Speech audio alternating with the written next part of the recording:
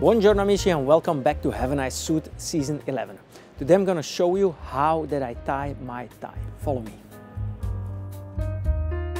Amici, my tie knot. This is a frequently asked question. So, how do I tie it? Usually it's a 4-in-hand with a double knot. You have the 4-in-hand, the most important tie knots is 4-in-hand, or you have the presidential. I'm not a fan of the second one.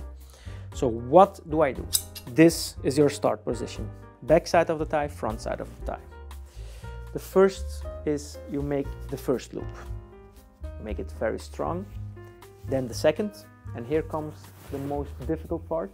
You enter between the first and the second loop. For me, is the most nicest way to tie it. Then you pull it, and you pull it up right away to your collar. If you wanna take your tie off, it's very important to know, don't pull it too much like this. No, you have to be careful and you take it out of the loops and don't rip it off like most people do. So this is the right way to open up your tie. Amici, the nice thing of this tie is also the pleats that you will create at the front. The better the knot is, the nicer the imperfection of the pleats are at the front side, and you can play with it. And for the people who always comment, your back side is not decent because it's longer than your front side, I wear it like this.